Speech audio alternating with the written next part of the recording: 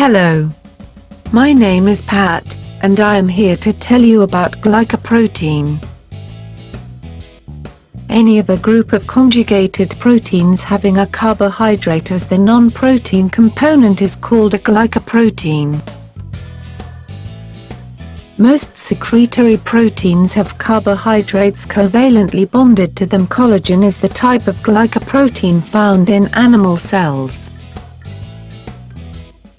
An ingredient of the extracellular matrix are glycoproteins secreted by the cells.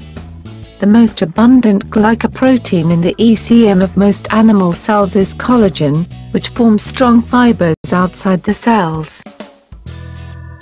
Collagen accounts for about half of the total protein in the human body.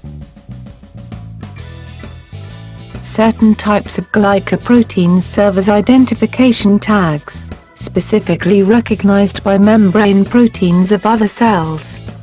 Membrane carbohydrates play an important role in cell-cell recognition.